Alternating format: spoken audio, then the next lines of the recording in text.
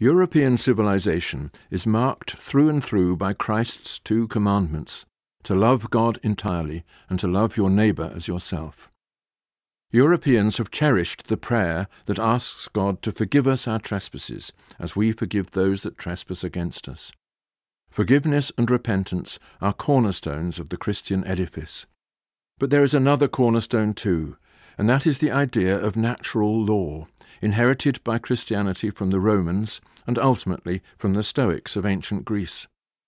Natural law connotes the obligations intrinsic to a free and self-governing life. And on the three cornerstones of repentance, forgiveness, and natural law has been built the great edifice that distinguishes European civilization from all others in recorded history, which is the belief in the sanctity of the individual. Whatever the powers that govern us, we believe, it is the free and sovereign individual who provides the ultimate test of their legitimacy. The European institutions have tried to retain this idea while removing all reference to the Christian religion from their official documents.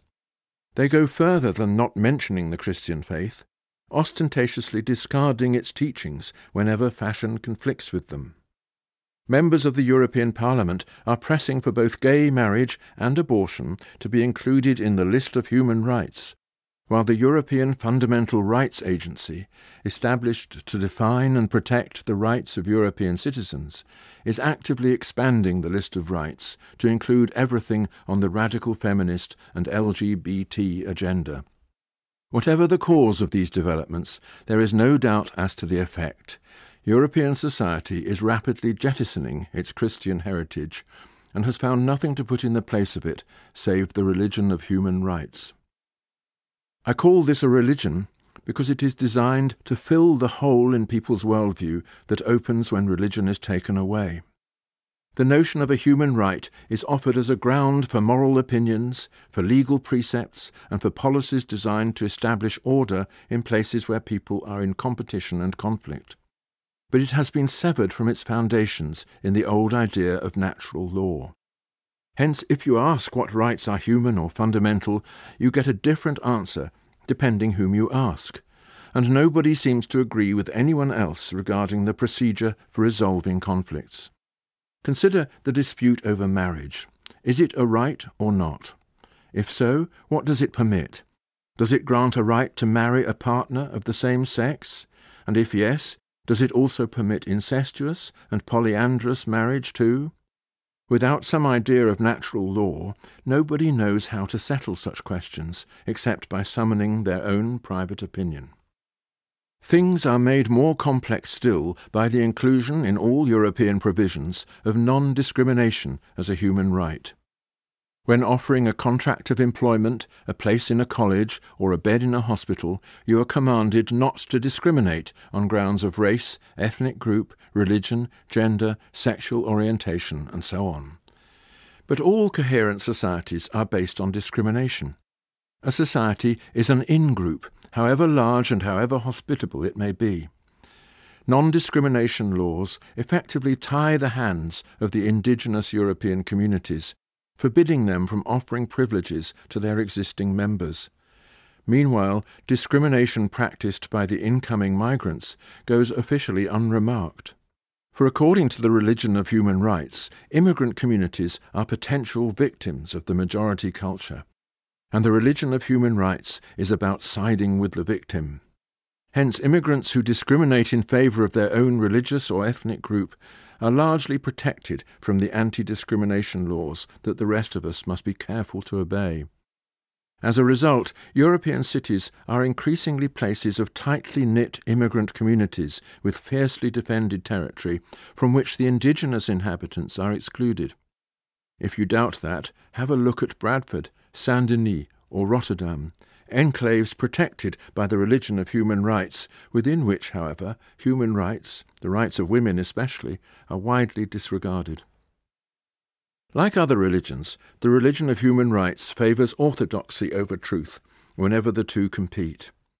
Thus, the truth that men and women are biologically different has collided with the orthodoxy that equal rights means equal outcomes. For the religion of rights, the fact that a technology firm employs more men than women at the higher level is proof of discrimination. Even to have a different view in this matter is a sacking offence, as we have seen from the recent case at Google. And when it comes to the truth about the exploitation of vulnerable English girls by some Muslim men, best not to mention it.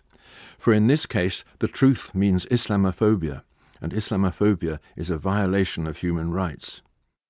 To put it simply, the old religion of Europe is being replaced by a dubious and mystical substitute. Nor is it the first time that this has happened. The French Revolution began with a declaration of the rights of man and of the citizen, which purported to sweep away all the old religious and customary loyalties in order to raise the free individual above those who wished to govern him. Skeptics who suggested that the Declaration of Rights ought to be followed by a Declaration of Duties were pooh-poohed by the revolutionaries, who insisted that citizens would not need to be reminded of what they owed to their fellows. Within 4 years of the Declaration, French citizens were being guillotined at the rate of 3,000 a month. The prisons contained 500,000 people, and the revolutionary tribunals issued sentences of death and imprisonment without granting a right to answer the charge. No one was free to practice their religion, and priests had to swear allegiance to the revolution or else go in fear for their lives. Of course, the modern version is a great improvement on that first attempt. The framers of the European Convention on Human Rights were familiar with the true origin of the human rights idea in the Christian conception of natural law. They knew that impartial judges, the right of defence, and the presumption of innocence must all be part of the deal. Nevertheless, it is reasonable to ask ourselves whether we are really entitled to hand over the government of a modern society to courts that grant unconditional and universal rights without specifying the duties needed to pay for them.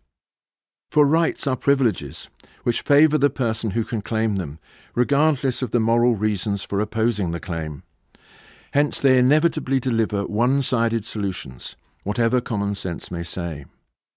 Recent cases illustrate the problem. In the last decade, a great many criminals, including rapists and murderers, have been able to avoid deportation from our country on the grounds that this would infringe their human rights, notably their right to a family life.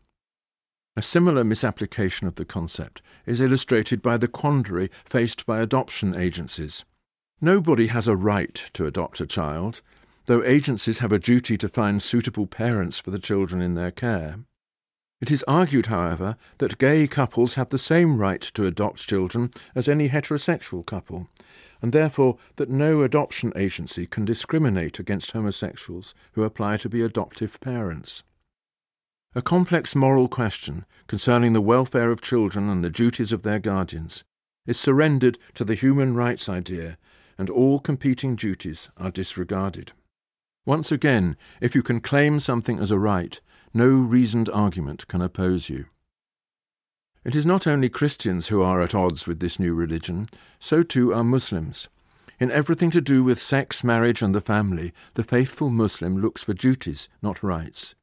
The human rights idea privileges the living over the unborn and sees submission to the will of God as valid only if it amounts to doing your own thing. Such an idea has no moral purchase over the Muslim heart. Yet it is the only moral idea on offer. No wonder that young Muslims turn from it. I see no alternative other than to recover the real source of our rights and duties in the Christian discipline of neighbour love, and its 3 cornerstones of repentance, forgiveness, and natural law. This is what our culture teaches us, and what the jihadists also need to understand. It will require courage and a measure of defiance to exalt this moral legacy above the growing list of phony human rights, and to confront our citizens with the cultural and personal truth of it. But why not give it a try? That is what it means to love your neighbour as yourself.